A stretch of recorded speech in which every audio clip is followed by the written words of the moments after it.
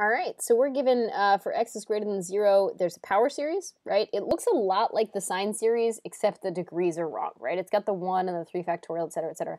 So it looks like the sine series, except these are even powers, right?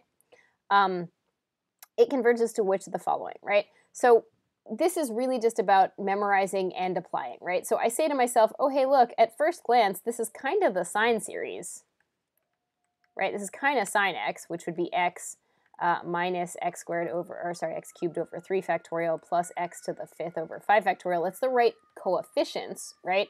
But all these powers are 1 too big. So I say, oh, if I did sine x over an x, that would lower all the powers by 1. I'd get x over x, which is 1. Instead of being x cubed, this would be an x squared. Instead of being an x to the 5th, this would be an x to the 4th. And I say, oh, hey, that's totally it. And it's C.